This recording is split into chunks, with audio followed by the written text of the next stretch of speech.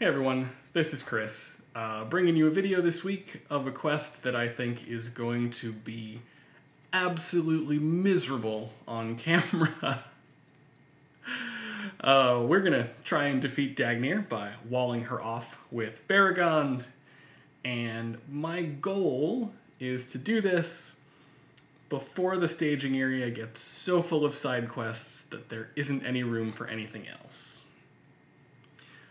Which is probably going to happen pretty much regardless of what I hope for, but we're going to give it a shot and see how this goes. Worst case, Beregond dies an inglorious death, and we just end the attempt early.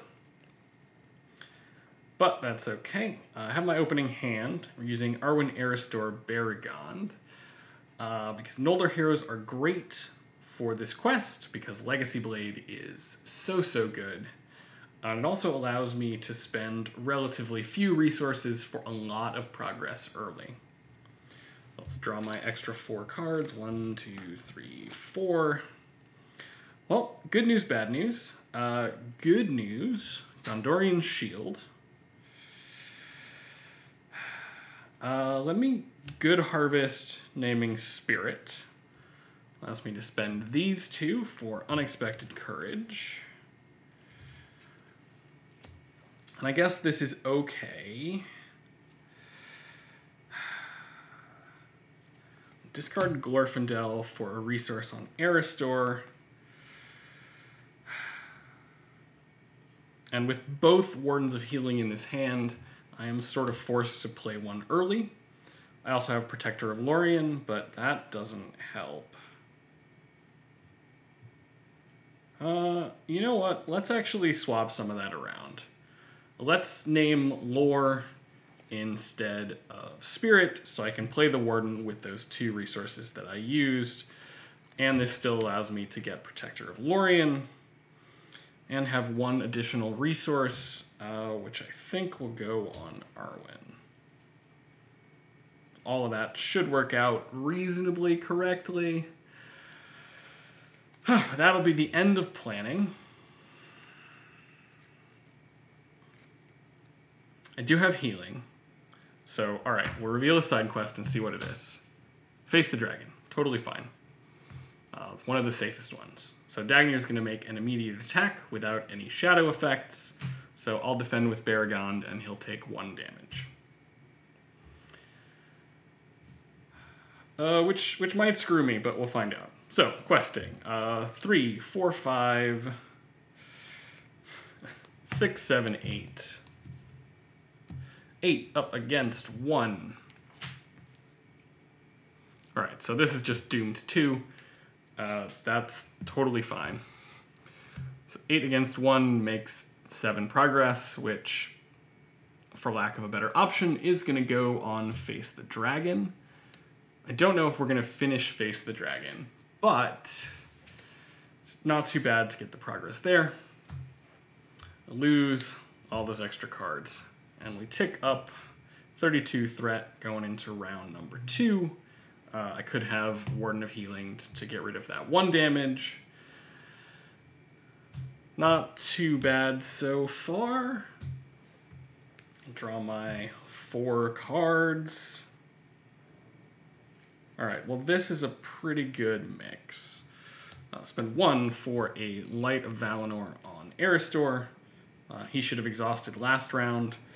Doesn't really matter. I will play a Dunedain Hunter. 1, 2, 3, 4, 5. Looking for Stray Goblin. Hey, just like that. I mean, really, there's a lot of things that are fine when you have Beregond. But Stray Goblin and its surging, can't get it out of the staging area shenanigans is probably the worst.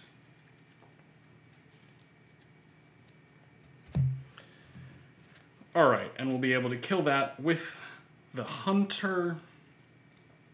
So let's call that the end of planning. Reveal. Hold the door. Cannot reduce threat. Totally fine. This has given me a bit of a softball, which I always appreciate. So let's have Beregond defend Dagnir again, taking 1 damage. We can either take this undefended, or defend with Aristor and be fine either way. So, questing 3, 4, 5, 6, 7, up against 1. And I guess we will go to face the dragon because I don't care that much about hold the door. Dagnir makes an immediate attack against the first player. Well, alright, so this is going to be undefended with a shadow, unfortunately. Attacking enemy gets +2. Alright, so we're at 9 damage out of the 50. But we do make more than enough progress to clear face the dragon. Unfortunately, ticks Dagnir up to 2 threat.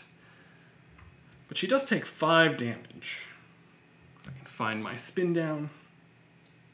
Alright, so we're going to defend with Aristor against this stray goblin.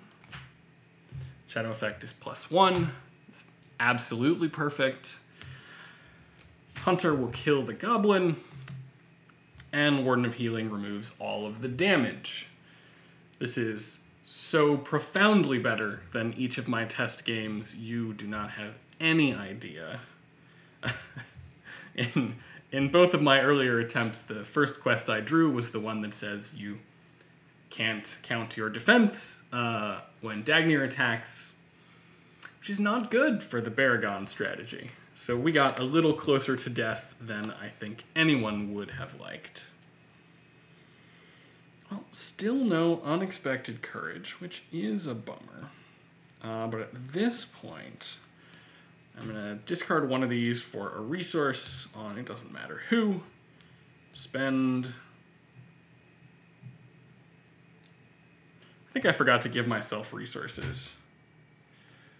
But I can't exactly rewind the video, so we're just going to roll with what we have. Spend them all for Treebeard, because Treebeard is great. Alright, that'll be the end of planning, so we get a side quest. Fortify the defense, that's the one. So now Dagnir has to attack directly at Hrogar's Hill. Which brings me from 9 up to 16.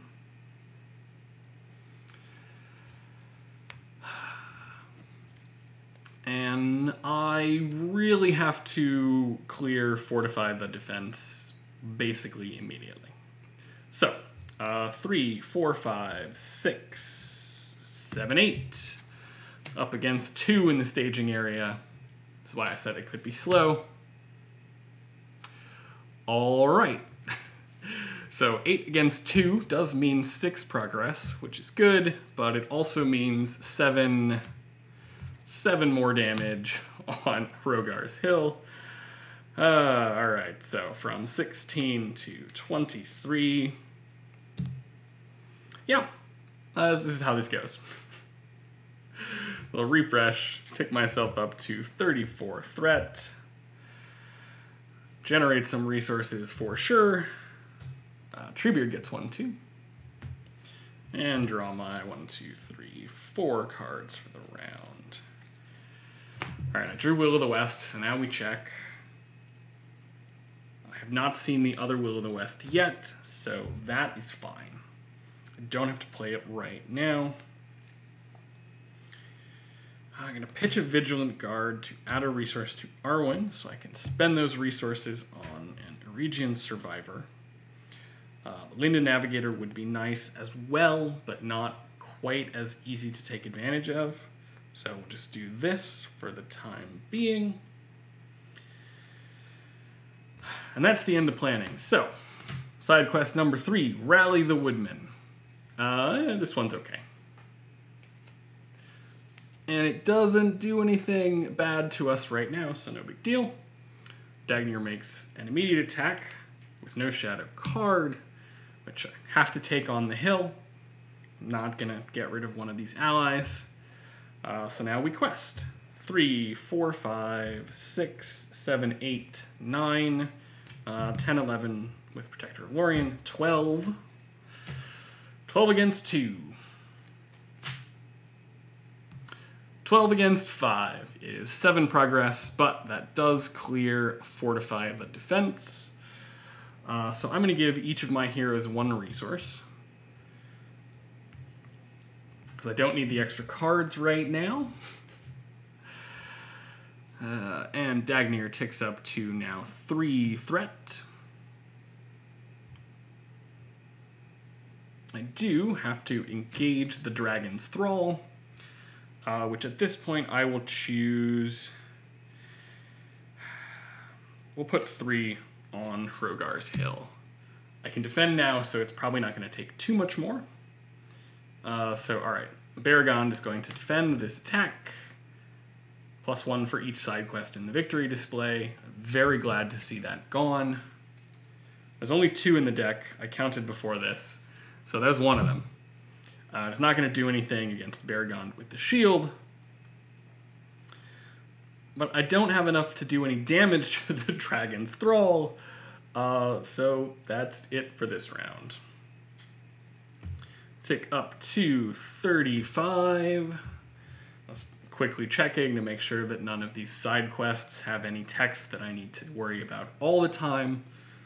So far they do not. Alright, so now we have a lot of resources. And 4 cards. Yes, please. Alright, so here is Legacy Blade. An inclusion just because of the quest that we are playing. And honestly, all the rest of these cards are useless. Literally useless. So, reveal another side quest. Rout the goblins. I need to get a goblin, so I'm going to take the same goblin I found last time. Stray goblin. Treebeard should have 2 resources right now, which is actually really nice.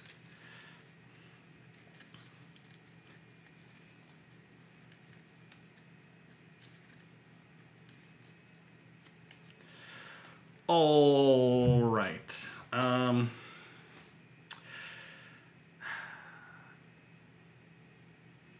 realized I said I could defend right now, but I don't have any readying for Beregond, so with all of these enemies engaged with me, I mean, I could double defend with Treebeard, kill 1 goblin. Yeah, so let's do that. Beregond defends the Dagnir attack at the end of planning. All good there. Aristor is now 4 attack. That's pretty good. I don't really want to clear another side quest right now.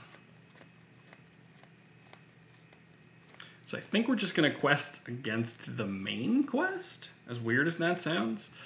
So 3, 4, 5, 6. Let's just send 5. Send 5 to the quest, up against 3. Targeting main, so I don't need to make much progress. Alright, so 5 up against 6. I will burn 1 card in order to prevent my threat from going up. And this way I don't have to track any progress. Oh, Dark Black Woods. I can't afford to travel there right now, because if I get another enemy, I am possibly screwed. No, that doesn't make sense. I have all these allies ready. I should be fine. So travel to Dark Black Woods. Discard the top card. It is an enemy, so it goes into the staging area, but it's not revealed. So that's fine. Alright, so now I have a bunch of goblins. The goblin side quest is never going to go away. And all these shadow effects. So Treebeard is going to defend the Dragon's Thrall. If I can flip over this shadow card. Excess damage dealt to Hrogar's Hill, that does nothing. Treebeard can defend the Orc of the Flame. Bup, bup, bup. Attacking enemy gets +1, so also nothing. Aristor swings for 4, so I don't want to defend with him right now. So just defend with the Region Survivor and boost up Aristor's willpower for no reason. So 2 defense, 2 attack, plus 2 on the Shadow means 2 damage, which is pretty fine. So counting, I have 4 attack here, thanks to Legacy Blade, 7. I will kill the Dragon's Thrall as the most dangerous of these enemies. Unfortunately, that doesn't help me really deal with sort of the number of defenses that I have to do. But I can Warden of Healing to remove 2 of this damage, readying him immediately to protect me from that stupid Shadow effect and clear off the other one. Not Shadow effect, the treachery that strips all your resources, raises your threat, and makes you feel really bad. So, taking up to 36, round number, I must have missed one. This is, you know what, I've lost count, so we're just gonna leave it. As I have 2 side quests cleared and 3 in play, and if my counter says the round number is 4, that is just a lie. Alright, Tribune gets 1 resource. Aristor ends up at 2, Arwen at 3, and Beregond at 4. Which is not great. 1, 2, 3, 4 cards. That helps, though. Alright, we put another Legacy Blade on Aristor, because that card is real good. We'll play an Eorith, and a Raven-Winged Helm. Sterner Than Steel is possibly useful this round, so we won't spend it if we don't have to. Alright, so end of planning. Draw her fire. Alright, Sterner Than Steel is useless now. But okay. So Dagnir is going to make an immediate attack. I can't cancel shadows, but she's not going to get one for this. So I'll defend with Beregond and use the helm to prevent the 1 point of damage. I still don't want to make any progress, so we're going main quest. 3, 4, 5. Let's do 6, 7 with the Survivor. 8. 8 up against 3. That treachery. All right, so we're doomed 9. Brings me up to 45. So now I do have to clear Hold the Door pretty urgently. I do get rid of Dark Black Woods, and that excess progress really doesn't matter, so I'm going to ignore it. Get some shadow effects. Let's have Aristor swings for 6 right now, which kills this orc immediately. So let's have Treebeard defend Stray Goblin. No shadow. We will have... I mean, I could take this undefended, but it'll be 4 damage if I do, and I'm wrong, so we'll defend with the Hunter. No shadow effect, means 1 damage here, and Aristor is enough to kill this orc. Warden of Healing heals the Hunter. Seems alright, aside from the fact that I'm about to thread out. Tick up to 46. Refresh all these cards. Thankfully, that treachery does not clear out Treebeard's resources, because those are really nice. Alright, draw my 1, 2, 3, 4 cards. Spear is good. So play the Spear. Spend 1 for a Lembas. That helps a little. Protector of Lorien, Light of Valinor are not very useful. And I basically have to make progress right now to get Hold the Door. So 3, 4, 5, 6, 7, 8, 9, 10. No, just 9 if I do this. But but I forgot I have to do the side quest and the Dagnir thing, so Douse the Flames. That one is also bad. Alright, so does it make more sense for me to clear Douse the Flames now?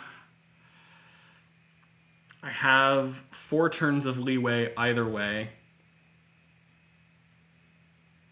Alright, so we're going for Douse the Flames. Dagnir makes an immediate attack, which Beregond will defend and prevent a damage with the Helm. I have Lembas if I need it. But so questing, we're going for Douse the Flames. So 3, 4, 5, 6, 7. Honestly, 8, 9, 10, 11 with 3. So I'm not going to clear it this round regardless. Oh, all right. Swarm of Bats clears out 2 resources and now completely inverts the math about how many times I can survive each of these side quests. So I sent 11 up against 3. That is 8 progress on Douse the Flames. So close. Stray Goblin I'll defend with Treebeard. I should have sent Treebeard to the quest, and then this wouldn't be a problem, but I'll kill the Goblin here.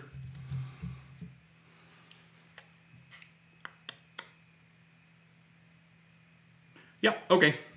We tick up to 49 threat. I do end up at 38 on Hrogar's Hill. 1 side quest left, and it is going to be the one that adds damage to Hrogar's Hill over time, which is honestly the least urgent one right now. Let me draw my 4 cards, generate my 3 resources. Well, I have an Unexpected Courage, but I don't think I can play it. So I'm just gonna...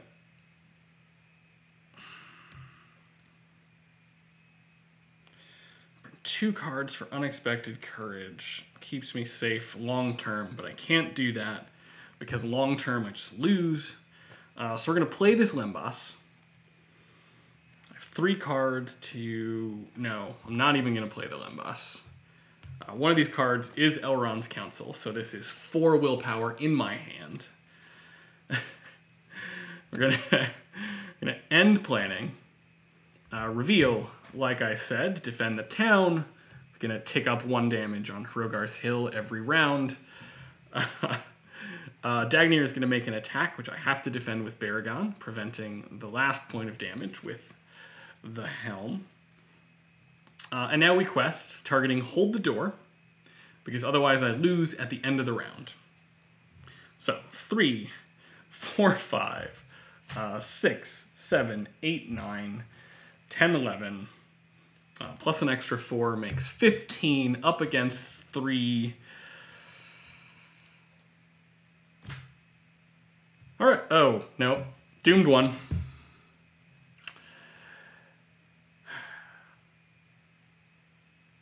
Yep, and that is the end of the quest. Yeah. Once again, far and away the most impactful card from the sort of later half of all of these cycle is definitely this Swarm of Bats. It doesn't have to take that many resources away before it turns into just a massive doom. And it denies you those resources.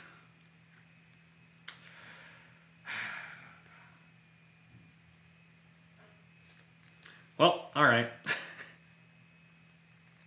That's going to be the end of this attempt. Hopefully you can see how this was meant to go. Thanks for watching.